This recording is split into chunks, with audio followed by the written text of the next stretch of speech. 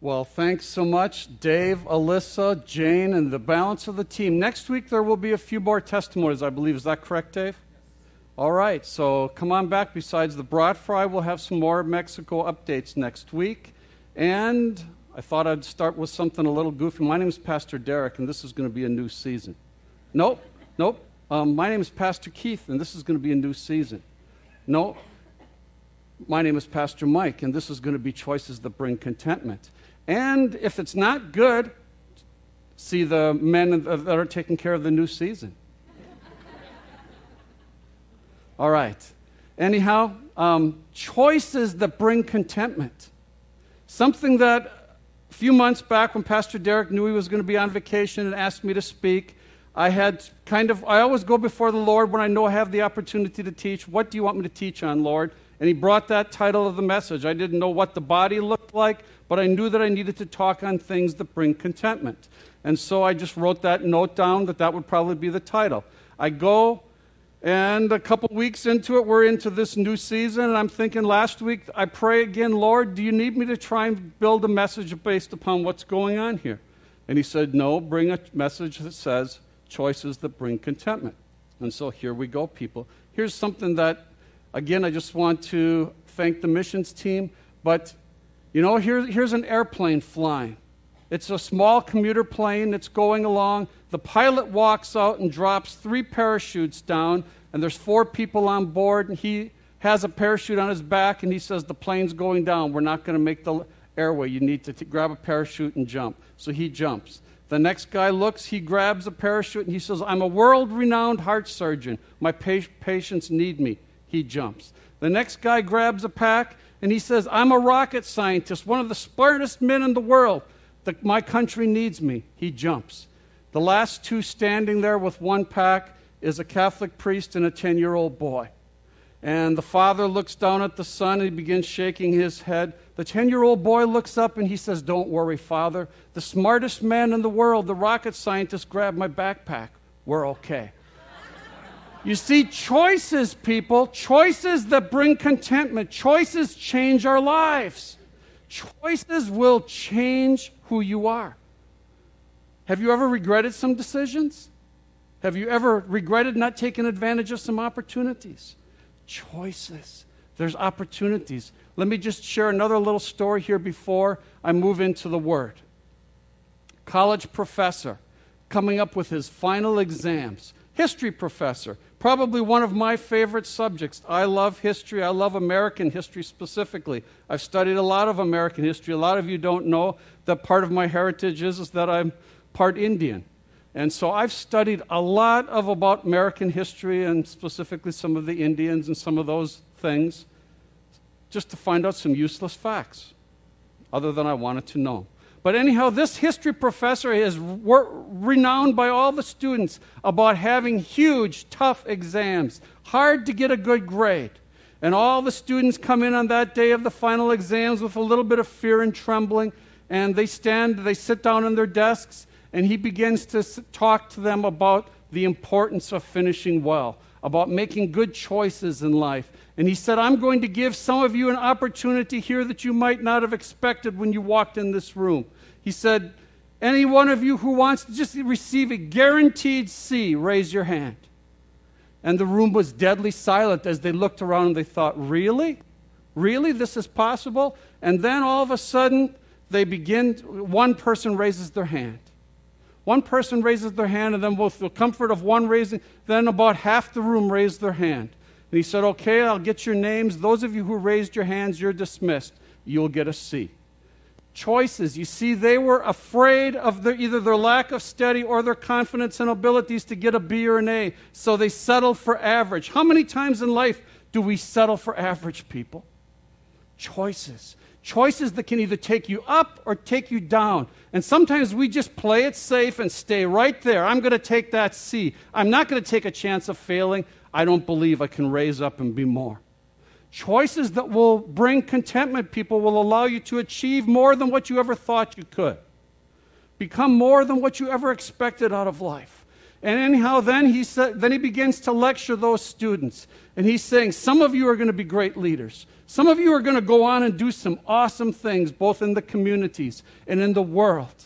And he said, I believe if you come and find your Lord Jesus Christ as your Savior, some of you are going to just do exceptional things. He said, those of you who are prepared to take the test, turn it over. There was one question on the exam.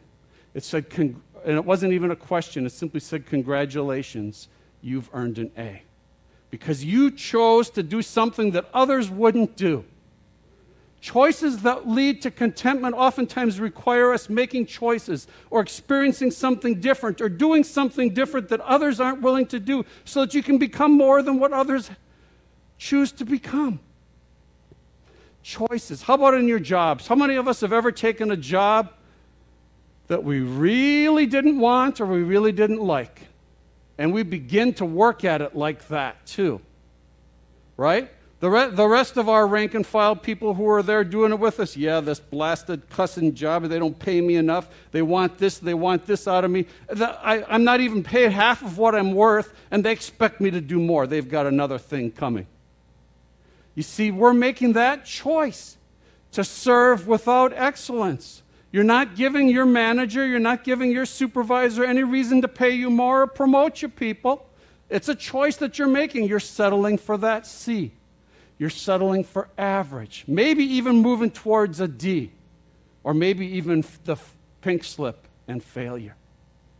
There's options, there's choices. Use that job that you don't even like and serve and do it with excellence, because there's only a way that's the only way that you're going to get promoted or find a new job and be able to move on, to raise yourself from a C to a B. And you cannot go from a C to an A unless you become a B, people. You see, choices, you can go from a C to a D, or C to an F, or C to a B, or an A. It's where do you want to be? How about in our relationships? How many of us, we go get married, we're just looking for somebody, and we're ready to date, and we're ready to get married. We're looking for a C. Yeah, right. You see, all of us, we think when we say, I do, and it's done, that we had the right one, the special man, the special woman that God created just for me. And then all of a sudden, guess what? We turn over and we look at them. Man, she looks cute, kind of sleeping, but I think she's a C. You know, when I get ready and go to work at the office, there's an A waiting. Huh? Some of you need to hear that. That's why we're going to talk about choices and contentment, because some of you need to hear this. This is how sometimes life is lived. Our choices in our mind, we begin to look over, we're married 2 years, 5 years, whatever, 10 years, 20 years, and we begin to see each other as simply average. Not fulfilling my dreams, not fulfilling my plans, not becoming the man or woman that we thought they would be when we said, I do. And here we are, a C. Great. Maybe it's even moving down to D level. And then some of us skid out and we hit the F level and it finalizes. What about spending some time learning how to become a couple? You're getting this for free. We haven't gotten to point one, people. What if some of us learn how to make some choices that will raise us to a B or even an A in our relationship? That we can move on and become more than what we ever thought was possible. You know, it is possible. I know Maureen thought she was getting an A, but when we actually got married about 2 years in, we were 2 C's and just kind of bucking our heads trying to make a whole circle and keep it together. And eventually we began to figure some things out. And here, let me tell you this for free, people. Now, you ladies, it's not a time to be elbowing your husband. Or guys, it's not a time to be looking around the room if you realize that you suddenly have a C and looking for an A. Understand this here, people. Get this. There's times that you need to be able to help each other change. And the only way that you can do that, so many of us spend a lifetime of trying to correct him or her or make him or her perfect. Those are choices, people, that are not going to last. They're choices that will not bring contentment. Here I teach people on Thursday nights all the time, the only person that you can change is you. Let the Lord begin to change you.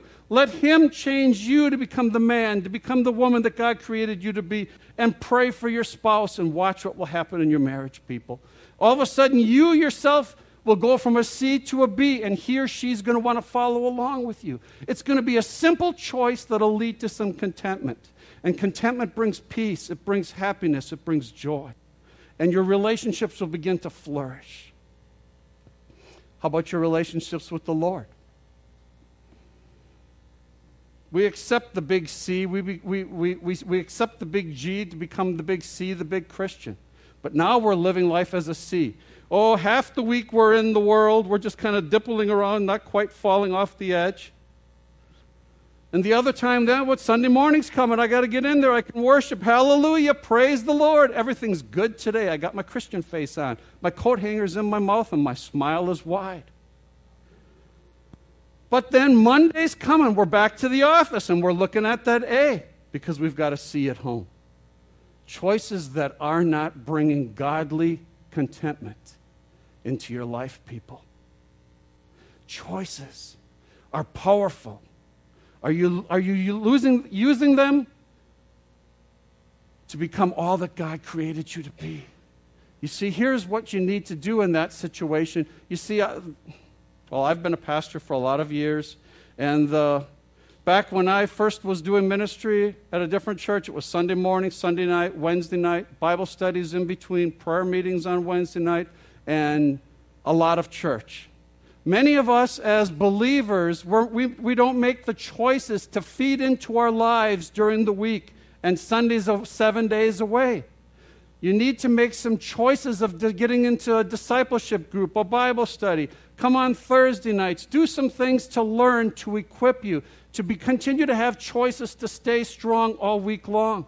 You know, when you look over and that A is now coming on to you or flirting with you, where's your mind going, people? The C at home certainly won't like it, if that's what you're thinking. Come on now, we need to learn how to make godly choices. And the only way that comes is why we allow growth into our life. We allow lasting change to become part of who you and I are. The DNA that God placed upon our heart and soul with salvation means more than just accepting the Lord. It means now you have a responsibility of getting to know what's in His Word, letting that begin to change you, learning how to walk with the Holy Spirit, developing a prayer life, becoming more. And that's how you go from a C to a B. And the Lord says, well done, thy good and faithful servant. I've promoted you to an A. You see, and then to whom much are given, much is required. And that speaks specifically of me as leaders, but it can be you, because our job as pastors is simply to equip you to go and do the work of the ministry. So that means we're all leaders. We all share that same burden of being able to be an A to somebody else. How often have we failed at that game of Christianity, people? Your point number one, if you're taking notes in the bulletin, is simply the Lord is our helper in all problems of life. Do you believe that? Do you believe that the Lord has the answers to every situation that we're facing? The Apostle Paul, very good. Two of us believe it. At least where there's belief, there can be hope, and where there's hope, faith can be activated. So we have something to work with here today. Philippians chapter 4, verses 11 and 12. Not that I was ever in need, for I have learned how to be content with whatever I have. I know how to live on almost nothing, or with everything. I have learned the secret of living in every situation, whether it is with a full stomach or empty, with plenty or little.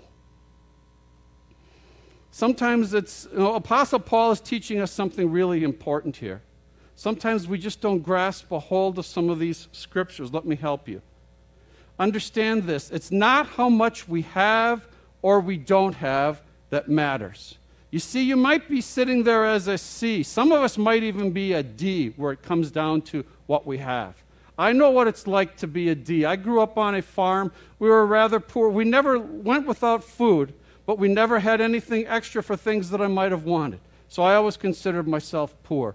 And yet my mom taught me so many things to learn how to be content in the situation that I was in. And my dad showed me how to work hard, and they took me to church, and they laid that foundation of faith. And you see, even though I may have thought that that was a D, they were giving me at least a C-level start, or a B, considered to many more people. And you see, you have to understand, your choices are your perspectives, even though I felt, well, we're poor. Probably to many other people we weren't. It was my perspective. You see, I chose to accept D-level thinking through school, through a lot of school. Where is your choices then? Where is your mind and where is your thinking of where you are at? And if you are a D, what are you going to do to raise yourself to become a C? How are you allowing the Lord? Some of you need to hear this stuff, people. Choices that will bring contentment. It'll change your relationships. It'll change where you work. It'll change your neighborhood. It'll change your community. It'll change this church. If we learn how to make godly choices, people, just watch what it'll do. You see, our attitude is determined by our choices, which has a direct impact upon your contentment. Your perception of how you see things changes your attitude, and that causes you to be either to be happy or sad or somewhere in between. You can go in your mind from a C to an A, slamming right back down to an F in a matter of somebody saying some few words to you, or some circumstance, or opening a letter in the mail. Our attitudes and our emotions can be all over the board, but where are you living life? You see, if Apostle Paul's trying to teach us here, if you have a little or if you have a lot, can you learn to be content where the Lord has you at the moment? Understand this. You see, this is something that I probably learned just 6 months ago. I've read that script, this one particular scripture, a lot of years of my life. And then as I was trying to analyze some areas of my life and some things that I've done in life and some things that as I'm preparing a message for Thursday, and you know the scripture that says, we make our plans, but the Lord directs our steps. You see, if you're a C and you desire to move up to a B or an A, are you making some plans? Are you giving the Lord something to direct in your life? You see, there's times when I was down there, maybe because I know what it was like to be a D. And I worked hard to become a C and moving on up to an A. I always have different ideas or thoughts on how to improve, or a little business idea or something going on in my mind. Because what I've desired to do is give the Lord something to work with. Instead of grumbling about circumstances or situations, you need to learn to be content when you have a little, but you also need to, you see, you don't need to go without a job. If I had no job, I'd be out mowing lawns or cleaning gutters or cleaning toilets or something. I'd find something to do to at least take care of the basic needs of what needed to happen. You see, are you giving the Lord something to work with? You need to make some plans so that He can direct your steps, people. It'll help you raise you from where you're at to get to where you need to go. And somewhere in between is where the Lord has chosen you a plan and a purpose for your life. A goal, a purpose. He created you for His pleasure, for His purpose. Have you found what you are called to do? Man, that'll help you go from a C to a B immediately when you know what on earth you were created for. And from there, it's just learning how to get equipped to handle that purpose, and that'll move you to an A. You see, this stuff is not real hard, but it does take a little effort. Grab a hold of this statement. A contented mind is the greatest blessing that a person can ever enjoy here in this world. You see, if no matter what situation that you're in, if you don't have some happiness, some joy, some sanity, some peace, of all people, you're most miserable. But a contented mind is one of the greatest blessings that you can enjoy here on this earth, people. And grab a hold of this one. You see, when you learn to be content, what a contented life does, it squeezes all the good out of everything that it can from whatever situation that you're in. Now that's learning how to live under contentment, people. Squeezing all the good out of, regardless of what circumstance there is. It might not even be something that you like, but you need to have to learn to look at it with a different perspective and squeeze that good out. Find something good even in a miserable situation. Or in that miserable situation, at the very least, you need to be asking, Lord, what is it I need to learn here? How, after I learn this message, I might be able to help somebody else when they face it. You see, now you're handling life like not a C, but like a B or an A. Choose to raise up above where you may be and become all that God intended for you to be. The key to contentment, though, is consideration. This applies to mostly those of us who are Christ followers, and let me make a few statements there. First of all, consider who you are and be satisfied with that. Consider what you have and learn how to be satisfied with that. Consider what God has done in your life and be satisfied with that. Now understand this, I'm not talking about learning how to be complacent. I'm talking about learning how to be content. I believe the Lord has more blessings for you and myself than what we ever have the faith to receive.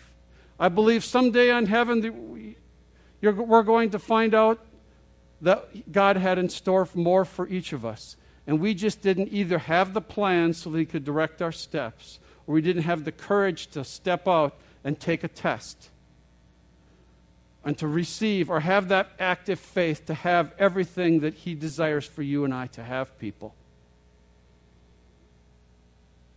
Choices. You can choose to have a C life or you can choose to have an A life. In between, God will help you. He'll give you the equipping. He'll give you His Word. He'll give you His Holy Spirit. He'll bring others alongside of you. Prayer, power when it's unleashed. I believe as a believer I need to know who I am in Christ, that God loves me, that He's forgiven my past, and that He has a future for good. And then when some things come into my life that tend to take my attitude from a B or an A down to a C, I have to quickly, with the Holy Spirit's help, say, Mike, you know this isn't how the Lord would have you handle it. Don't turn back to the old ways of anger or pouting or depression. But Lord, help me to focus on now, what do you need me to see out of this situation? How can it change? Lord, you've got the answers. And give the problem to Him instead of going to sleep worried about it. Learn to handle it with contentment, people, and your choices and your life. Even if your finances aren't going up, even if your relationship's not getting better, as individuals, your life is going to be so much better. And you see, that's what the Lord desires to have with you, is to create change in all of us. Let me give you an example of contentment. The old adage is that money can't buy happiness. Let me use three forms. Small amount of money, cell phone. Medium amount of money, new car. Large amount of money, new house. Here's what happens to all three of these items, people. They go from cool to comfortable to ordinary. The more we use them or the more we possess them. Those possessions which we once thought was making us happy, the greatest, newest technology, gotta have this, gotta have it. The longer you own it, the more you use it, it just becomes ordinary. Something that's really no longer, you see that A item that you purchased all of a sudden is now a C in your pocket. Choices that bring contentment.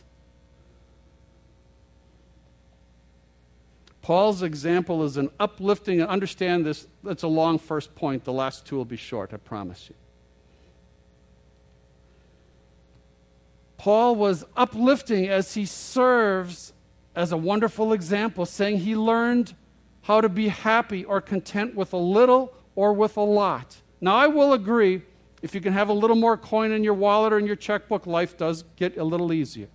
And it is easier sometimes to be happy when you can go eat wherever you want or buy most of what you want. There is no doubt about that. But there comes a time in your life you cannot go from a lot to a little in the Lord's plan of progress. You need to go through the steps of life. Here's what I know. I can remember back when I was in college, Maureen and I were living in what we called Dump 8. It was a trailer called D8, and we called it Dump 8. Old cars, little budget, and we counted it a good day just when we got up in the morning, both the cars started. That was a good start to the day. You see, but, you know, in between I've even learned, I pray for my cars. I haven't chose to bought a different car for 6 years. I like the one I have. It works, it meets my needs. And so I pray for it periodically as I'm driving. I'll say, Lord, if you can heal this body, you can keep the mechanics on this car working properly. I have never had to replace one thing on that car in 6 years. I believe that's partly due to prayer.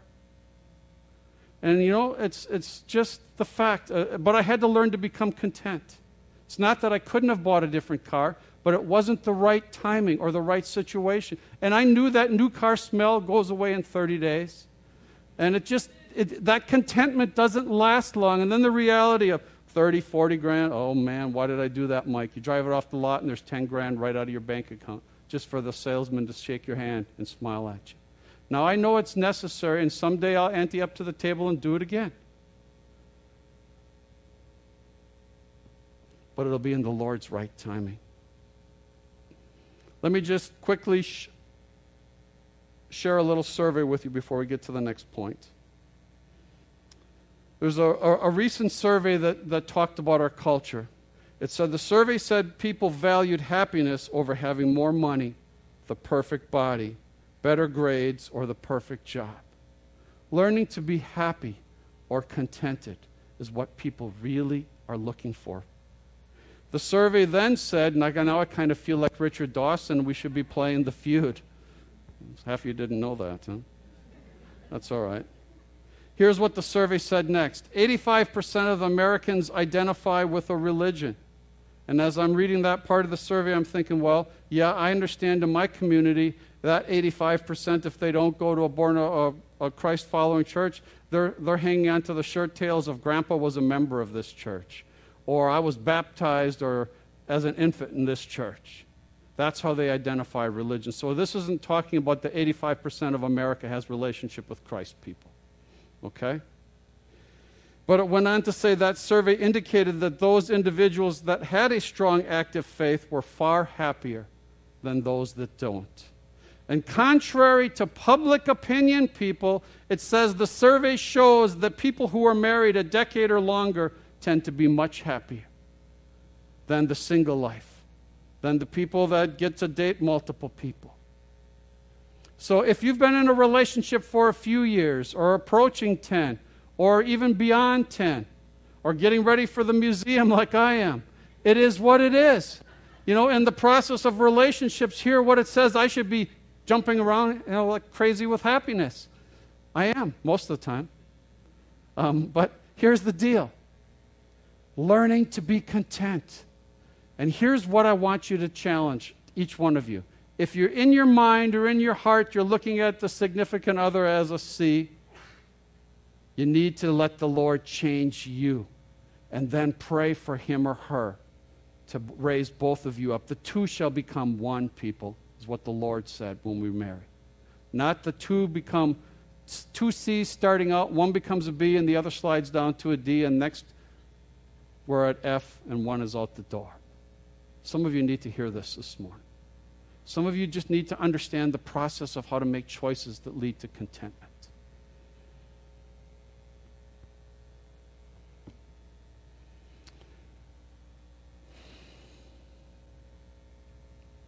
Number 2, with the Lord on our side, what can men do to us? It's 1 Timothy chapter 1 or chapter 6, verses 6 and 8. If you want to look at that, it says, yet true godliness with contentment is itself great wealth. After all, we brought nothing with us when we came into the world, and we can't take anything with us when we leave it. So if we have enough food and clothing, let us learn to be content. Did you catch in that scripture there? It might have been a little difficult to understand. But in that scripture, it said the exact amount of contentment that you and I need as a Christian. As a born-again believer, it gave us the exact amount of what we need to have living in us in order to learn how to become content. It said godliness. And do you know when that Greek word godliness is yeshiba, which simply means holiness or righteousness? I believe holiness and sanctification is a process that's very much so dying out in our modern churches. It's something that is just not happening. And you know what that simply means? Justification simply means just as if I never sinned. Holiness or righteousness or godliness means God is allowed to work on the inside of you. You're turning over your secrets. You're telling, He knows what you do in private, people. And if what you do in private isn't giving you contentment, if you're feeling guilt and remorse after that happens, then there's change that needs to happen inside that inward soul so that you can have a lasting relationship, so that your relationships, your physical relationships can go to become a C to a B. Because if you're holding on to garbage that is blocking that union from growing to a B level or an A level, that contentment is oftentimes not there. And some of you need to hear this. It's the process it's just how we grow in Christ.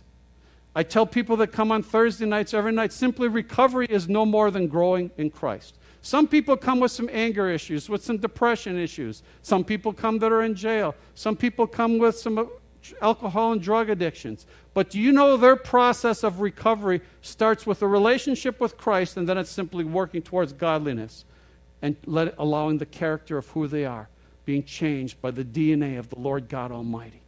And that's when lasting change and when lasting contentment and peace and joy begins to blossom in our lives, people. And your relationships and your life begins to move up the ladder. And the purpose and the destiny of where God wants to take you begins to become reality. Do you desire godliness in your relationships? Do you desire godliness in your relationship with the Lord? Those are questions that He's asking you this morning. He asked me as I prepared him the message. You see, the pastor always gets to know and deal with his own heart and soul with different things before the word comes out. That's a question he's asking you. Do you desire to see lasting change and peace so that you can walk into contentment in your life? What changes do you need to make? If you desire that perfect relationship, men, are you loving your wives unconditionally like Christ has loved you? Ladies, are you showing respect for your husband? Or are you putting him down and not acknowledging what he does? Or I'm sorry if I'm picking on you for a moment, but sometimes this is what I hear from the men's side, is that they don't get enough credit for what they do. Let me give you an example. It's been a bad season for lawns. Some of us have to mow them. Some of us have to spend more time at watering them right now. But if you look out across the street and your neighbor's lawn is nicely mowed and manicured, and then you say to your husband, well, why can't you mow the lawn and have it look like theirs? You know that, ladies, let me just give you a little hint, is not going to motivate him to do it. Probably what it's going to do is tick him off in his mind, and he would like to retort and say something, but he's moving on from becoming a C to a B, so he holds his tongue. Good man, huh? Let me give you a little credit. Now here's what you should be doing, ladies. Instead, you say, you know, the last time you mowed your lawn, you had your shirt off, and those muscles, you look so sexy. Man, I can tell you what. You know what he's going to do after he cuts the lawn? He's going to go water it that night so he gets to cut it in 2 or 3 more days. He's going to think, and man, she thinks I'm sexy when I mow the lawn. Give him something to work with, people. It'll help raise his image of who he is and his worth as a man from a C to a B. And your relationship begins to bloom and blossom. Number 3, we are more than conquerors through him who loved us. Hebrews chapter 13, verses 5 and 6. Don't love money. Be satisfied with what you have, for God has said, I will never fail you. I will never abandon you. So we can say with confidence, the Lord is my helper, so I will have no fear. Jane, what can mere people do to me? And thank you for conquering your fear. Thank you for serving. You see, that the Lord, when we give him control, he'll take our fears and he'll make something beautiful out of it. You know, Joyce Meyer wrote an awesome book called Beauty to Ashes, or Ashes to Beauty. I don't remember how it went. It went something like that. Great book. And that simply means the mess of your life can be transformed into something beautiful when the Lord is in between and you begin to rely upon him. So, in this scripture that we just read, we find out where many people lose our contentment. Many people lose our contentment because we we think we need more possessions. So we got to get this, we got to get that. I can relate to one thing there. You know, we had built a new house, and then due to an illness, we had to sell it. And then we never thought that we might be able to ever even own a house again. And finally, we were able to, by the Lord's blessings, buy an older house down by close to Lakeshore Drive on Union. And we spent the next 12 years of our life not only remodeling and renovating that house, but finishing raising our children. And we were so thankful for that older home. But you know, after a time period, after all the renovations, after all the changes that we did to it, still went and bought another new home. Huh? Why is that, people? Because in our mindset, not only do we naturally want to become more in Christ, we naturally want to become more of what we can do here on this earth. You see, if you don't have goals, dreams, or visions, you're not giving God anything to work with. And that house was kind of divinely handed to us, in a sense, because it was built for a Lutheran pastor who was supposed to come to the town to pastor a church here. And something fell through right at the end. And so right off the get-go, we were able to buy that house for like $35,000 less than what it was supposed to, than what the original guy was buying it for, because we were able to buy it kind of on a fire sale deal. And so, you know, sometimes those things do happen. Choices, though, what choices are we doing that will lead to a lasting contentment in your life? Do not let the lack of money or the pursuit of it lead you into choices that will not allow contentment to be part of your life and your future. Here's what I know, people, as I kind of close. So many people are searching for the meaning and purpose of life. I'm going to try and answer that question in just 1-2 little statements. Here is the answer. It starts by accepting Christ as your Lord. That's the starting line. If you've never made that decision to accept Christ as your Lord, that's where you need to start. If you're needing to experience contentment and peace and receive more out of life that you've ever had. And then, after you accept Christ as your Lord, you need to seek what is His will for your life. Begin to determine, ask Him, what on earth am I here for?